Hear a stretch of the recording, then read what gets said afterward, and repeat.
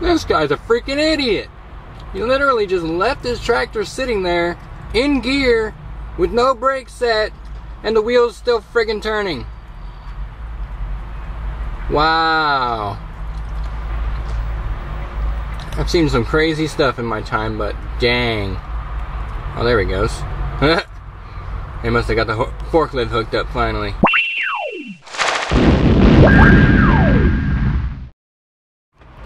I'm ready to be unloaded. I'm next in line.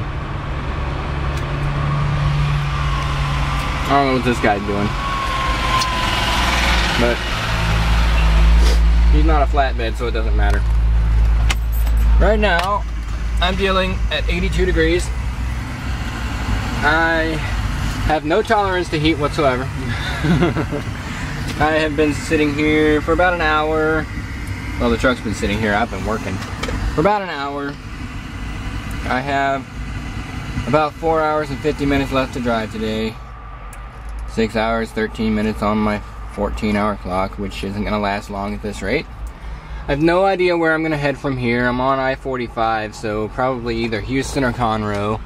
There's a Tenner's Pipe in Conroe, so that's down here somewhere. I can't remember where. Or someplace in Houston, whatever. At this point, it doesn't really matter. He's so pissed! You have 0 hours and 5 minutes of remaining drive time. So I do. That's fine, because I am stopped for the night. I'm at this little rest area on I-45, and this thing's freaking out because I didn't take the turn it wanted me to take right here. So it wants me to go all the way back up I-45 and back down I-45 and turn around and come back up I-45 to go to that turn again. That's not gonna happen. We are just gonna skip it completely, Jesus, and go from 94 miles to 81 miles, and we'll call that good. And there's a friggin' fly hanging around in my truck somewhere. There he is. He needs to get out. You need to get out of my truck. Out. Out, I say. I said get out. You're sad.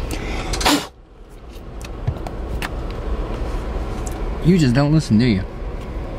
I'm gonna get you out. Ow.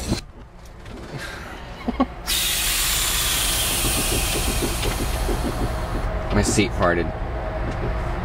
Get out!